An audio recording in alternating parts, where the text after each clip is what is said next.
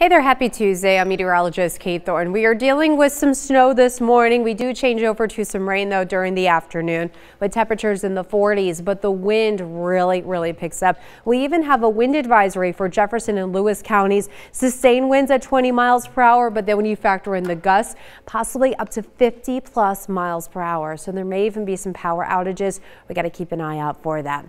For the overnight, we turn colder or mostly cloudy. The winds from the west still blustery overnight, and it's still a breezy day tomorrow.